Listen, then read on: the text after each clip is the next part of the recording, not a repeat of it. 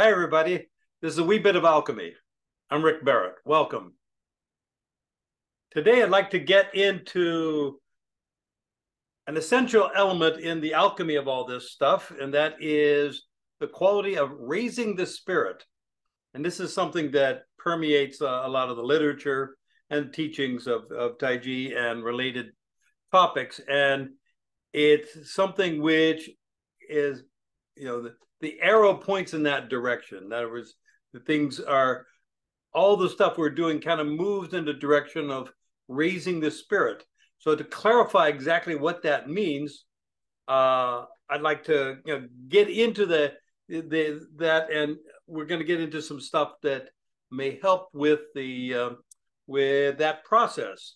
So for years, I kind of tried to wrap my mind around the concept, because I understood spirit as a kind of a abstract quality, but I didn't know exactly what was meant in this context. What does it mean in Taiji to raise the spirit?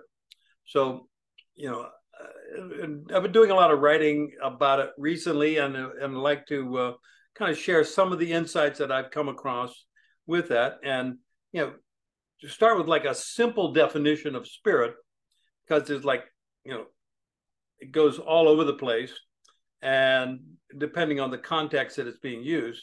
But probably the most general one, the one that pops up first on most definitions, it's the quality that animates living creatures. So that which separates alive from dead. And so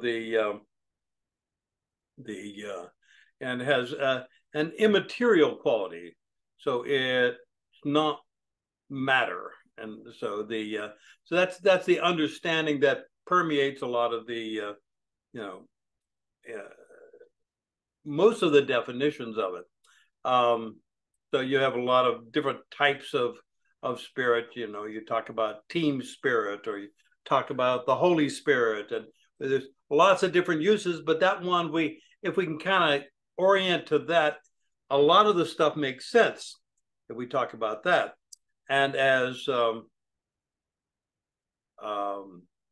Miracle Max explained in The Princess Bride, that all dead is different from partly dead, mostly dead. And then he goes on to explain that, and if something is only mostly dead, then it means it's partly alive. And I think this kind of really gets to the core of it there, because we're saying that there is a spectrum of aliveness that we have, and we have. It's not a binary thing, alive and dead. It's like, how alive are you? And this is where we get into when we talk about raising the spirit. It's like, how much aliveness, how much liveliness can you bring into the present moment? And that is what I believe is being discussed when we're talking about raising the spirit. That's where we are creating more aliveness, and then we're raising it physically in the body so that it is felt in the brain. And so this fits in with a lot of the Taoist literature, and they talk about the Ni Wan Gong, which is the muddy pill or mud pill palace. And that's the mud pill was a nickname for the pineal gland, and the mud pill palace was the spot in the brain, and the center of the brain, which included the pituitary gland and the pineal gland, and also the hypothalamus.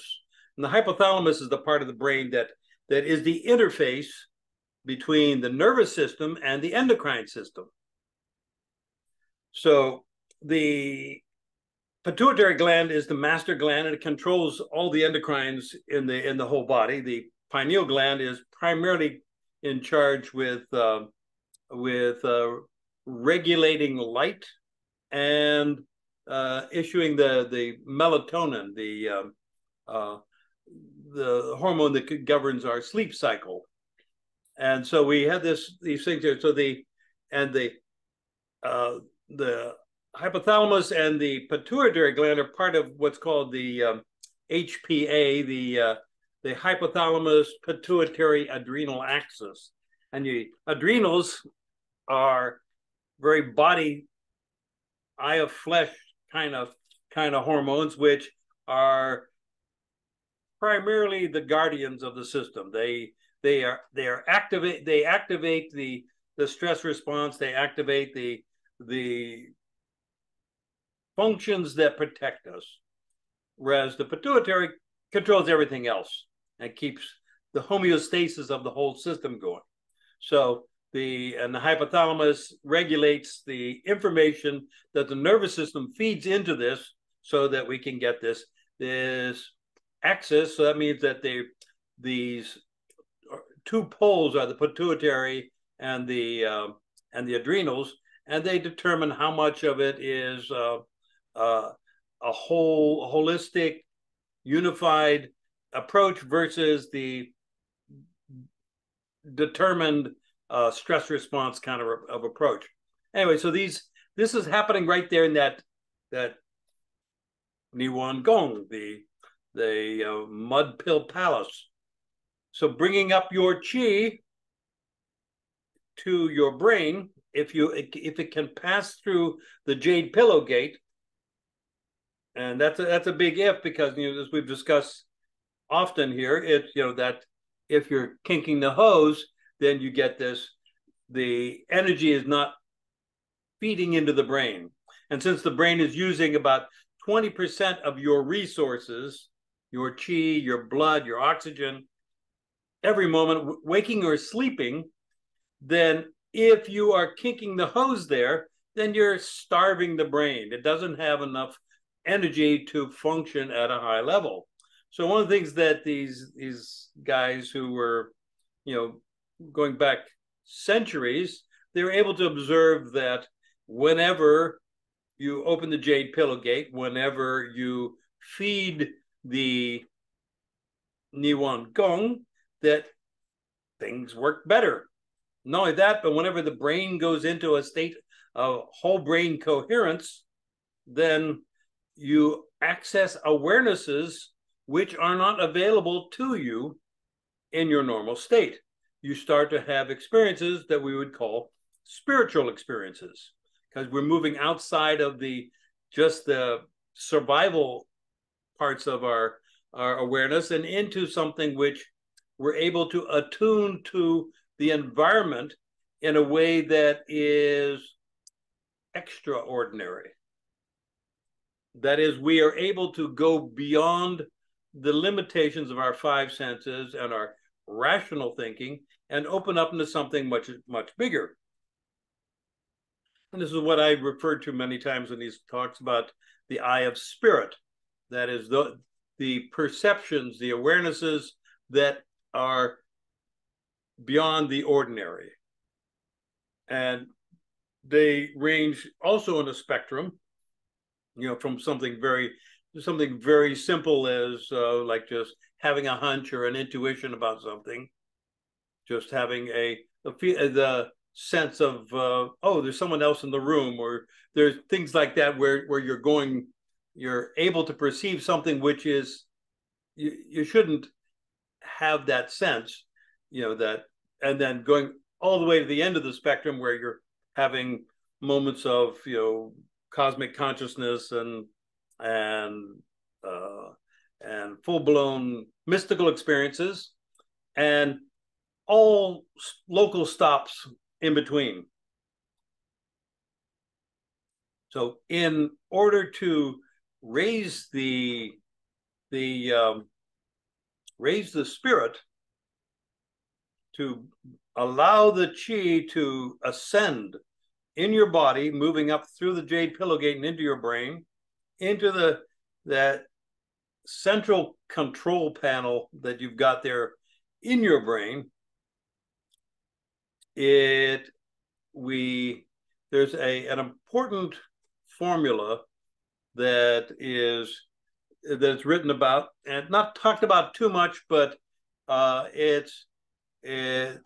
the Chinese for it is Ling Ding Jin, and I'll write it in the notes to the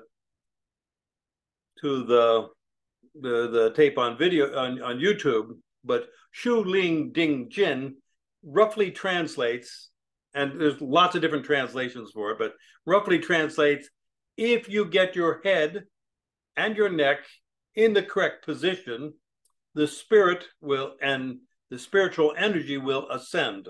And that's, that's a real kind of bare bones kind of explanation for it. But another way of saying it is that there is an insubstantial energy that lifts the crown of the head and allows the spirit to rise.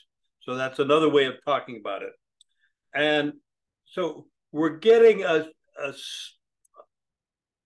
message here that is really crucial, particularly in times, and I've spoken about this a bit recently, particularly in times where it's kind of become epidemic to have what doctors are now calling computer neck, which is you're looking over your computer and you're reaching forward with your chin, and what that does is it puts a huge load on your neck. And the math on it is that if you extend your neck out at a 45-degree angle, it takes about 50 pounds of muscular force to support the 8 to 12 pounds of mass that you got there on top of your body. So if you habitually have your neck craned forward, even a little bit, requires a lot of work from your neck muscles to make that happen. Plus, there's a tendency to kink the hose there at the jade pillowgate, which then creates this dammed up effect. And I noticed it myself going back like 30 years whenever I was getting these headaches all the time. And I finally figured out that it was, that was what was causing me to get these headaches. And once I started to adjust my head position, the headaches disappeared and have not come back. So the headaches were just a cannon shot across my bow to say, hey, Rick, you're doing something wrong here. You might want to mend your ways so that we can proceed in an orderly fashion here at a much better state of being. And whenever I started to get that, I started to correct that. That's not to say that I don't have to make that adjustment every day, many times a day, because I do. It's something that gravity and habits tend to pull down on the head, and so it requires an effort, an intentional decision to get your head on straight. And if you don't make that decision, then you're probably just going to slide into that your default setting. So getting this, so the Ling Ding Jin means that the crown of the head, and you've heard me talk about this many times, the crown of the head right here at the hair whorl is raising up. And so you notice that when you do that, the occiput, instead of angling back, it then moves toward vertical. This is something that Cheng Man Cheng really emphasized, like, you have to get your occiput toward the vertical to allow the Qi and the Shen to rise. And what you'll notice is that the top of the head tends to kind of slope down a little bit whenever you raise the occiput. Also, the chin tucks in, and that opens up that jade pillowgate, and you get the energy that has been built up in your body mind is allowed to flow freely. So what you're not doing is forcing this, not saying, okay, I'm going to hold my head like this and keep it rigid. It's like, no, you just want to just gently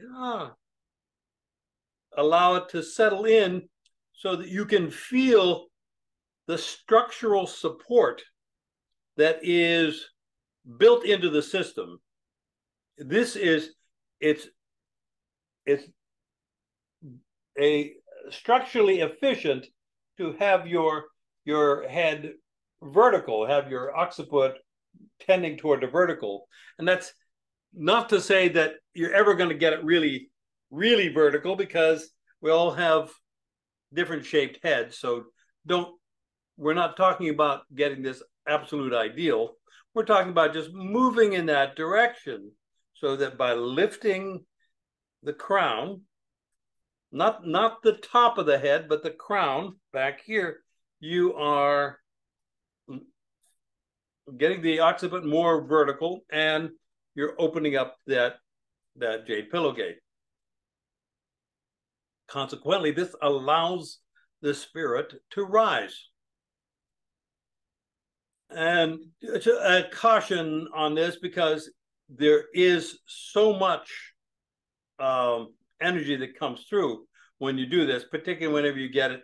It takes a little bit to get it right, but when you get it right, it's like, oh, it's like it can hit you. I was doing a class. Maria and I were doing a class last Friday, and I was introducing it to a group of fairly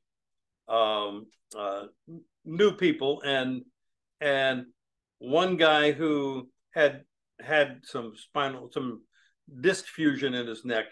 He did it, and boom, he felt like a sack of potatoes on the ground, because so much came in that his blood pressure just dropped, and he was like, he dropped down. So we had to kind of secure him on a bench, and so he could stabilize his stuff. But so you have to be aware of too much, because it is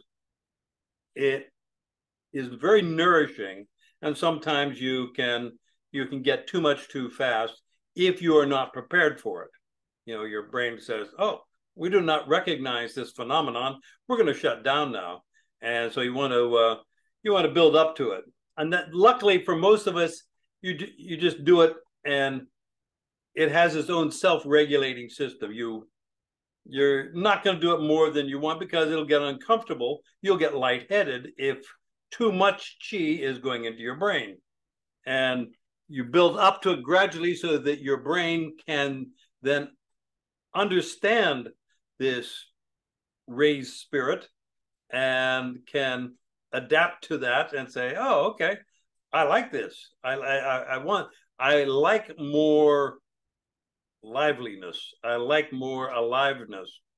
And then it has this capacity to then nourish the brain cells, and it has a demonstrable effect on your mental acumen, your endocrine system, your whole sense of vitality and youthful vigor. So that is the nickel version of what we're talking about here. Before we go on, any questions or comments?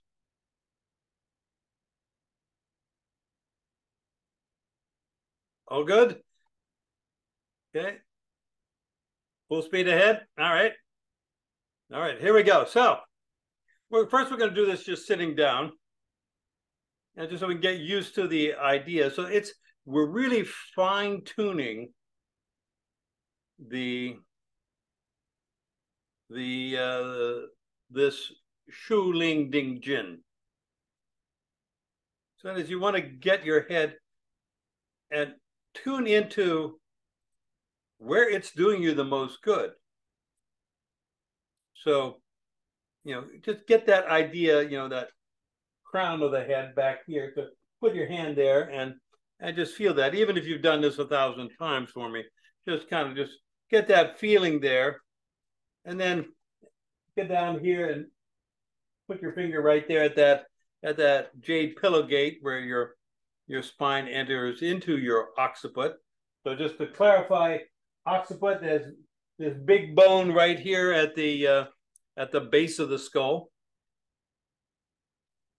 So, and first, just deliberately slack off and just kind of let your head kind of hang as, you know, where it might want to go ordinarily. Just kind of let it relax and just kind of be there. Just feel into that, and then very gently, very slowly, start to reach with the crown of the head and tuck in the chin.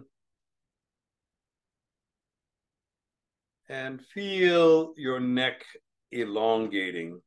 Feel your occiput getting more vertical.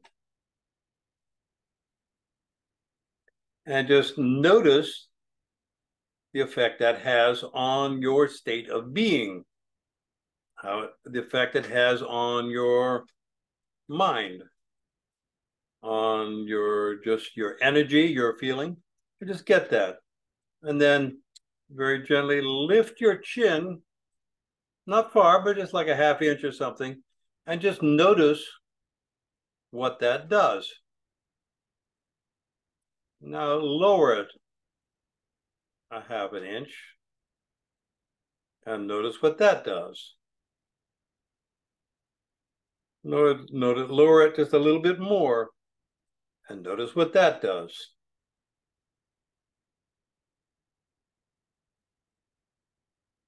Lift it and just feel, because this is a very subjective experience here. This is something, you know, we're talking about how you feel. This is your relationship with your body, mind, your relationship with your chi. Now drop your chin and you're looking for the sweet spot. So up and down, just kind of do a little bobblehead there, very gently, and just feel into that. And there's a sweet spot there which just says, "Oh yeah, yeah, I like this." Just get that.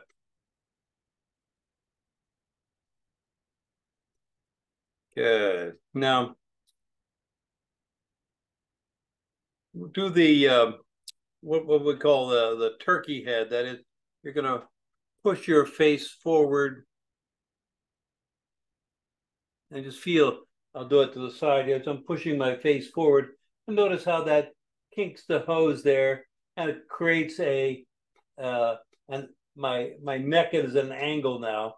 And now I'm going to drop it back, pull it back, and take it past the point where it feels comfortable. And really just elongating the neck. And then push the face forward. So we're exploring the range of motion here. And pull it back. You can feel the muscles kind of stretching, the connective tissue elongating. You're creating space there in the neck. Now, find your sweet spot there. Go forward a little bit, and then back it up, and then forward a little bit. And you're looking for that place that it feels right. You're still reaching with the crown. And just notice how it makes you feel to have your head on straight. And it's good to be able to compare it to other things, just so you have that, just so you'll notice whenever it's off. Because once you start to move, you got to start this all over again. You got to start to make that adjustment again because things have changed. You have habits that have been building up over many decades that are cued by certain movements, certain body positions, and you'll automatically, I know I do, you know, particularly if I say I'm learning a new form or something like that, I'm doing something I haven't done before, I'll have a tendency to stick my chin out It's something that is my pre-conscious thinks that that's a swell idea to do that. But then once I get a grip, I pull back and I say, oh, it works better if I don't do that. This is where my conscious mind has been able to learn some cool stuff so that I'm able to make corrections in my pre-conscious. And over time, it becomes easier and easier to make those, first of all, establish the awareness of when it's not working. And second, to be able to make a very quick and efficient change to adjust that. So we've got this now. So we have an idea now where the head wants to be. And you get to explore this for decades. You don't have to get it all in one shot. It's something that every time you go there, every time you consciously reach with the crown of the head, Ling Ding Jin, you get this little burst of spirit. Shen is raising, and it's animating your Niwan Gong, your muddy pill palace, and it is creating new possibilities in your body mind, so much so that you actually start to create new life in your system. So you are more alive the more you explore this. You become more in present time, because as the spirit rises, and if it's done in a coherent way, then your whole system works together as a unit. So you have this sense of coherence that allows you to function at this much higher level.